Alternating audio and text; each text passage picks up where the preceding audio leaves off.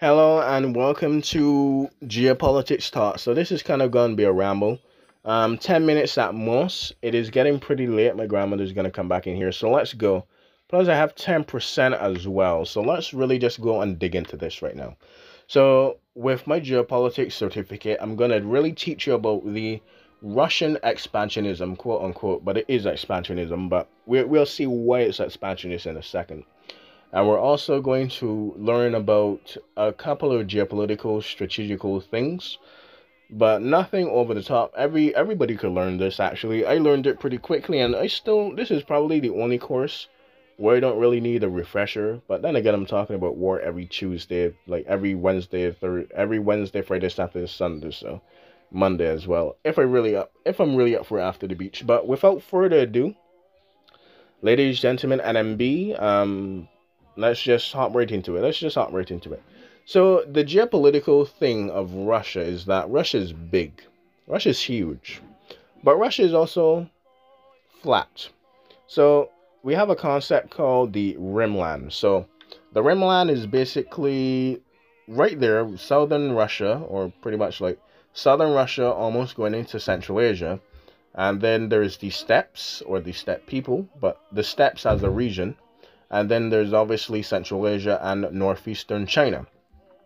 Now, the thing about all of these regions is that they're flat. They're pretty much flat.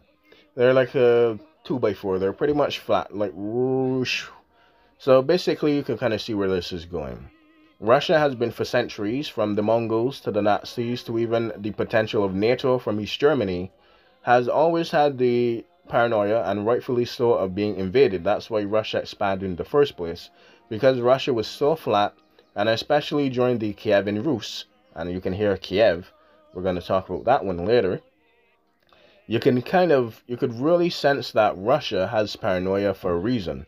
Russia has always been huge, unruly, and flat. Russia cannot control people in Siberia. Russia cannot control people in Tuvan. Russia cannot control Denmark reaching Moscow or St. Petersburg in a week. Russia has no control over the fact that any country at any time, or even a military alliance like NATO, like let's get the elephant out of the room. NATO could reach Moscow in a week.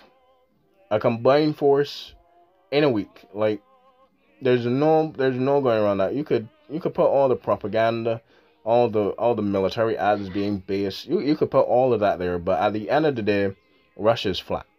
Russia is also weak strategically, especially by sea.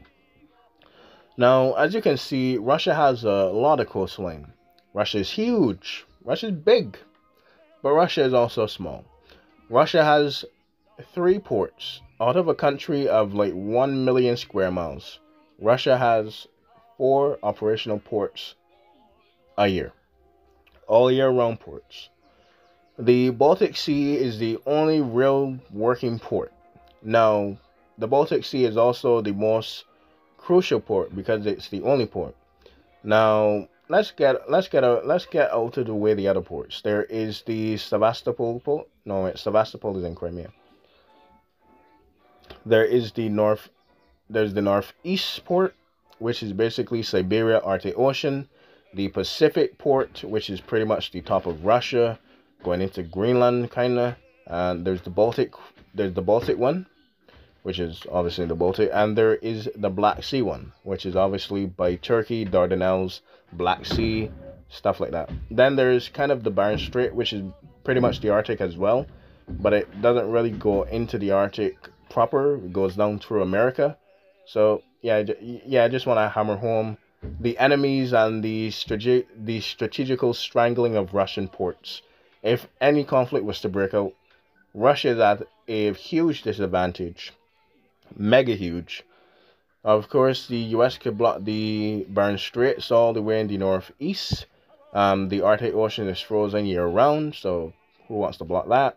Or Canada could do it. Canada could do it. Of course, the Baltics. The Baltics are very frightened of Russia, and the Baltics leading to the North Sea, which are controlled by Sweden, Norway, Denmark, and the United Kingdom. There's actually a group called the GIUK, which is Greenland, which is part of Denmark still, Iceland, which is its own country and not part of Denmark, I know, and of course the United Kingdom, of course. During the Cold War, this was kind of a mini alliance or more of a military maneuver where the GIUK would actually block off Russian, Baltic, and Barents Sea commercial shipping or war shipping or anything like that. So I'm going to try and get the map for you, but basically there's an island and there's the long stringy island. Russia could not pass that point. The British naval superiority was not that of the heights of 1914 or even 1945, but Britain was still pretty much second place, or even like 2.5 place, with United States and Russia kind of sharing the bulk of that. But it is obviously going to be a NATO joint inclusion, so there's number one and number two there, so it's pretty much number one, right? So there's that. Now, Turkey, as we all know, is the best of friends with Russia, and by best of friends, I mean the worst, most hated enemies of Russia. Even the authoritarian governments of both countries could not stifle that hatred. You could see it with the countless Ottoman-Russia wars, the Ottoman-Russia wars, of course, World War One, and even the Caucasus campaign of the Soviet incursion back into former Tsarist territory. They actually kind of leeway Turkey a bit, but that is a topic for another day. And that is why Armenia has no choice but to love Russia, not just because they're Christian, not because the Ottomans did something in 1915, and not because they're wedged between Azerbaijan and Nagorno-Karabakh, but Russia has guaranteed the safety of the Caucasus from Turkey forever, pretty much. And Azerbaijan wants to go westward as well, so that's why Azerbaijan is kind of not really supportive of Russia, but knows that Russia could just come in and stamp them out if they wanted to. And it is still part of a Russian sphere of influence. So we've kind of established land, sea, and now let's go to air. It's no secret that anybody could fly over anywhere, but Russia has it the worst.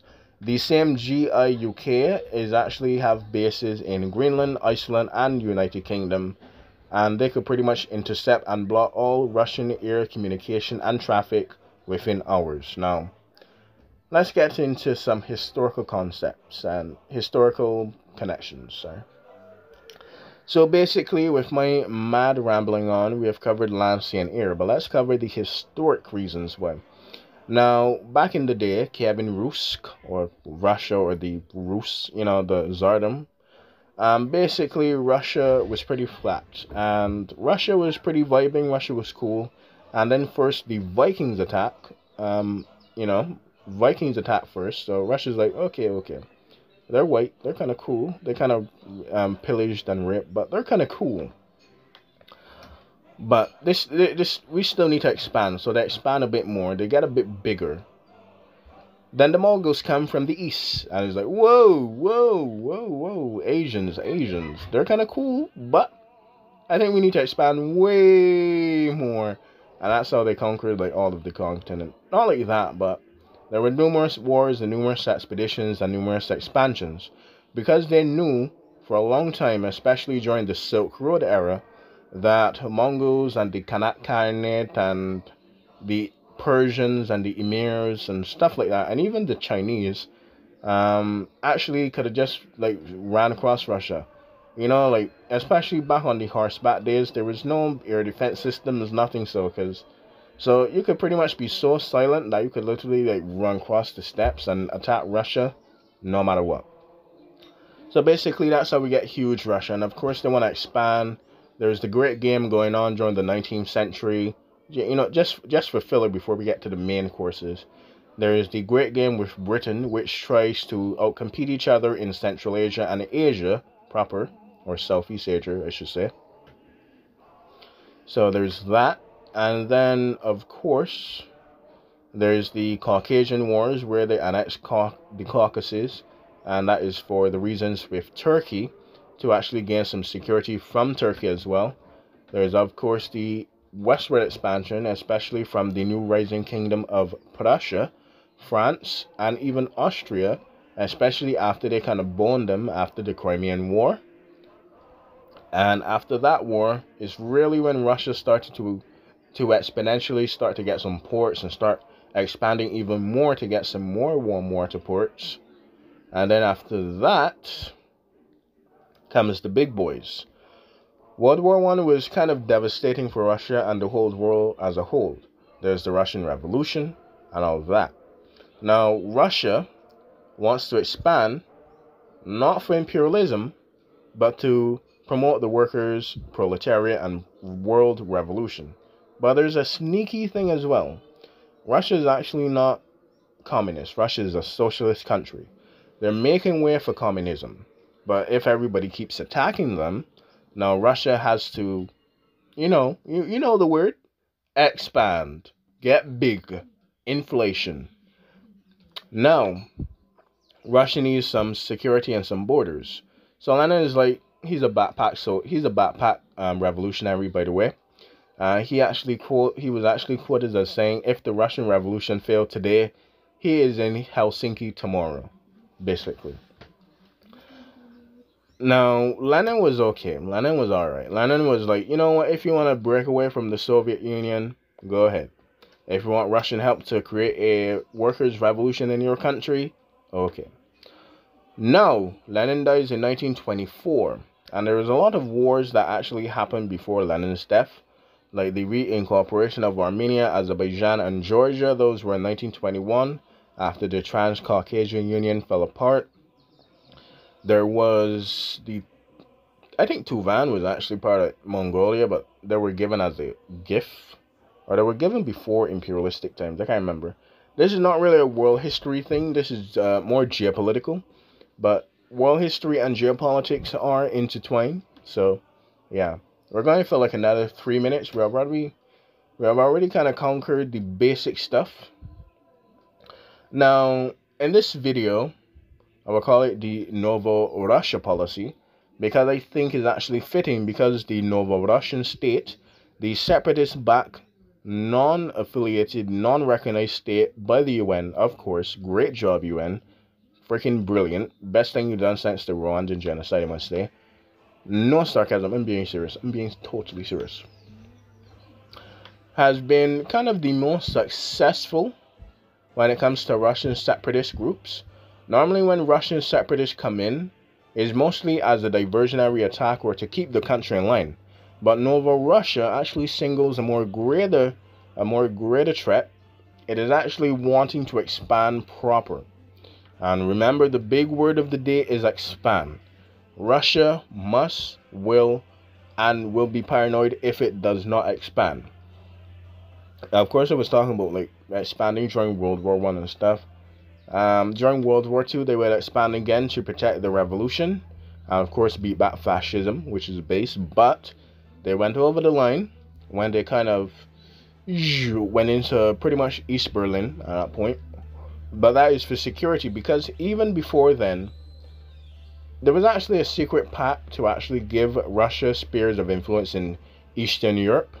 So this is before the Cold War. This is when FDR and Stalin were drinking champagne together. Champagne socialist much. But serious thought, yeah, they would actually drink champagne and have a good time and talk about the war and stuff like that. So during this time, there is no real sense that the Russians needed to expand. They do have influence in Eastern Europe, but there's no reason to expand.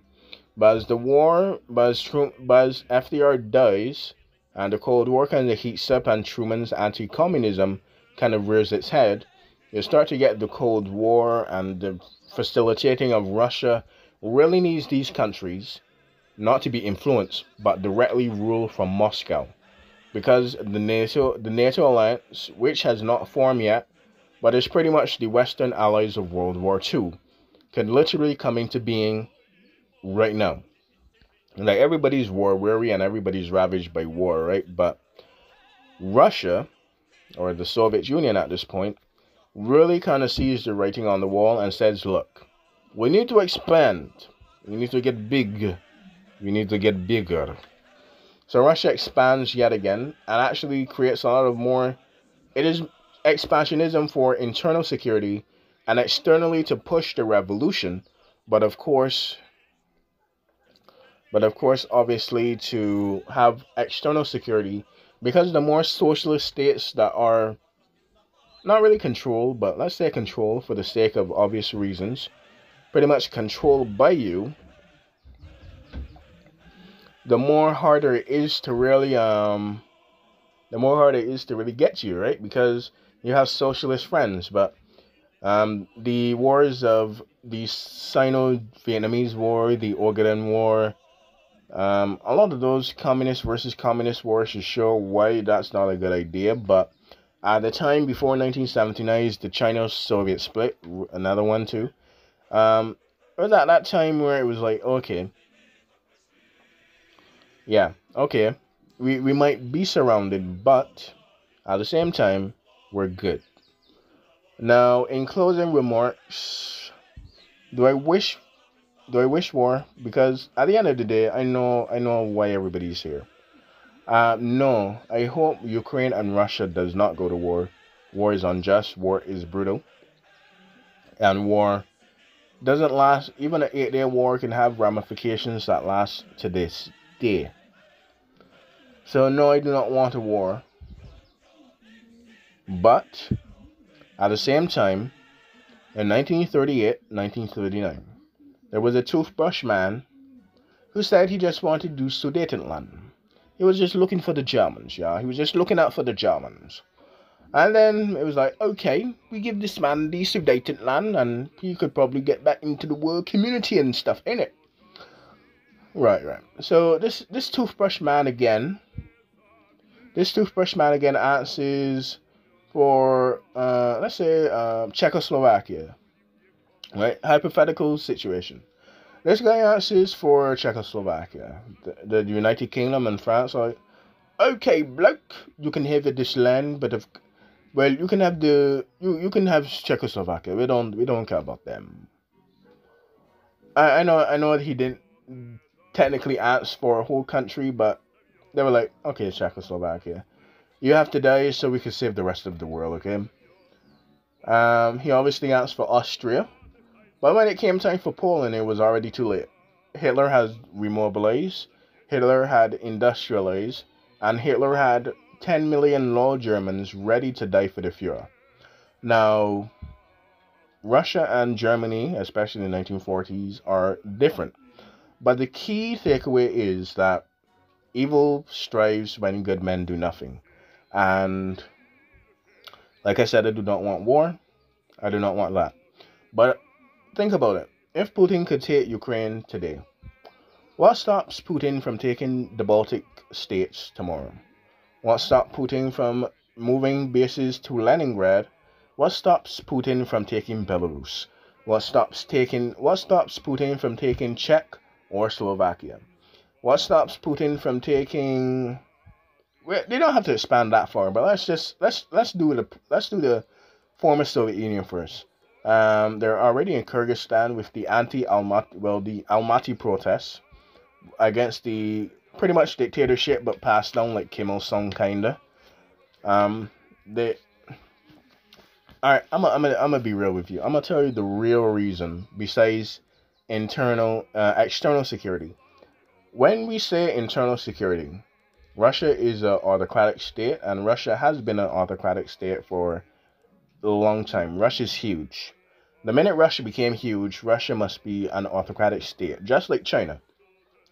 The bigger you get, the more autocratic you have to be. And America is big. The United States is big, but compared to that, and they do have states, so it's not like one huge central government ruling over them. It's a collection of states within a country, just like Canada. It's like a federation, the United States of America. So power is pretty much decentralized, and the federal government does have the authority to override certain state laws and bills that are unconstitutional. But besides that, they can't do nothing. So it is really decentralized. But the main point of this is Putin is really thinking to himself is, if this country on my border democratizes, what is stopping the people from Russia? Because Russia, even being an autocratic state, still has live TV to have the veneer of being free and more democratic than the so-called West, you know? So they have this veneer. And when Russians finally snap, especially with COVID, a lot of people are finally, like really at their breaking point. When Russians see a successful protest that topples a former Soviet or even, former Soviet at this point, yeah, former Soviet dictator or party member, Putin will have to be like the writings on the wall. I have to give up power. And of course, Putin signed himself in for another 5 years. He does say he's gonna give up power eventually, but what is stopping? What is stopping? If Ukraine defends itself, that's a bigger debt to the world, honestly. Because then the people in Russia do realize that even though they're under an autocratic regime, they do have the power to stand up against Putin. And that is what Putin really doesn't want. You see it in Belarus. You saw it in Almaty or Kazakhstan. Even Kyrgyzstan last year. We all know that evil thrives when good people do nothing, right? So, we don't want nuclear war. We don't want a conventional war. But if it may come to that, let's just hope for a conventional war and not nuclear holocaust. This has been a kind of dim moment to a pretty lighthearted, pretty educational video, but I leave you with this. We owe so many to owe so few. And with that, we'll end this no depressing ending. And I'm gonna get out of here before my grandmother comes for me. Anyway, I do hope you learned something. I do hope you enjoy this one. There'll be a more formal video on this, but I just wanted to do something extra because I finally learned how to talk, so that's fun. So, with that being said, I'll edit out a couple of coughs, and yeah, I might let it go, but I might go edit out a couple of coughs. I need to realize I need to drink some water, so. Whether drinking water and talking, yes. With that being said, my phone needs to charge. It'll probably cut out by itself, so let me just wrap it on my own terms.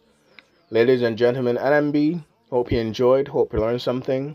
And I'll make a proper video, but this is just like a meme-ish, pretty simple to understand video. I know my audience is not dumb, but it's better to digest something that is quick, easy, and quirky, rather than something that's really like pretty to the point, to pretty null, pretty void of any stuff. But it's more the personality that talks rather than the words on the screen. Well, the words that you hear. Well, the words on the screen for me, but I thank you again for watching, and yeah. I haven't gotten a call yet, and I hope I don't get a call for the you. But yeah. If I was called up, I guess I would have to go, but I'm not a part of that region. So let's just hope when I get called up is just basic training and the IT room for the rest of my days. But if one day I might have to get called up or do not regional security to defend the people's rights, as noble as I may sound, I will do it. But with that being said, hope you enjoyed. I hope you learned something. And until next time, stay safe, sanitize, wear a mask unless you're not around people, get some fresh air as well, and learn something. Till next time, bye bye. And those are just the facts. I love that channel, dude. I'm gonna link you a video. To that. Kind of explain it a bit more. So anyway, later.